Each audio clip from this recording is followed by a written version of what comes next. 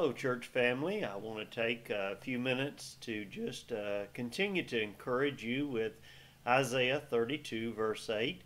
Isaiah 32, verse 8 says that he who is noble plans noble things, and on noble things he stands. And last week I encouraged you in reference to thinking about what are those noble things.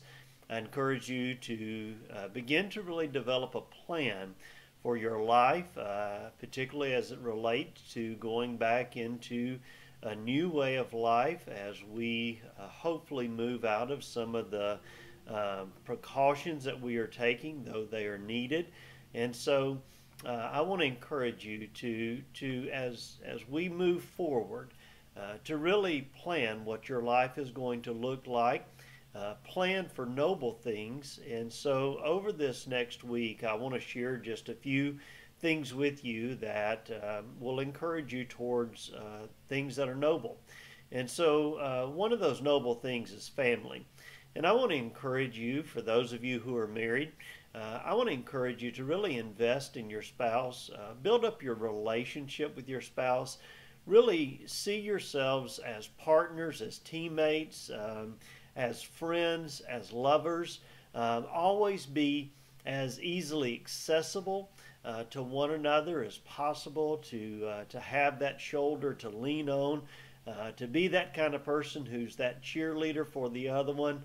And so I want to encourage you in your marriage as it relates to a noble thing of family. For some of you, you have children, particularly younger children, and I want to pray and just kind of encourage you that have children to think about the importance of proper discipline, of right and proper discipline. Our children will understand rightly from us how to respond to authority, and God particularly being of the highest of authority. And so discipline is an important thing to plan and to work on as parents with your children in the days to come. I want to encourage you also to teach them how to be good decision makers. Teach them how to manage their time. Teach them that love is not performance based. And would you most especially, would you train them in the Word of God? Help them to be in the Word and learn how to read the Word for themselves. One other thing that I would encourage you with, not only about marriage and children, but I would encourage you to think about your parents. For many of us, our parents are still living, and we do have a responsibility to care for them.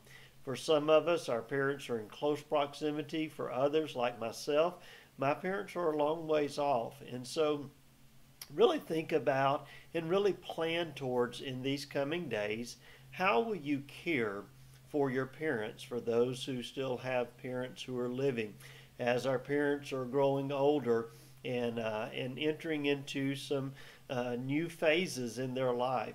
How can you be of support and help to them in these days to come? And so, church, I want you really thinking about your family. I want you really taking some time to pray about your family. I want you to reflect on your marriage relationship. I want you to reflect on your leadership to your children. And I want you to think about your care for your parents. And so in these days to come, let me just encourage you that one of the areas that you need to really think towards and plan towards is the aspect of your family. Ask God to teach you.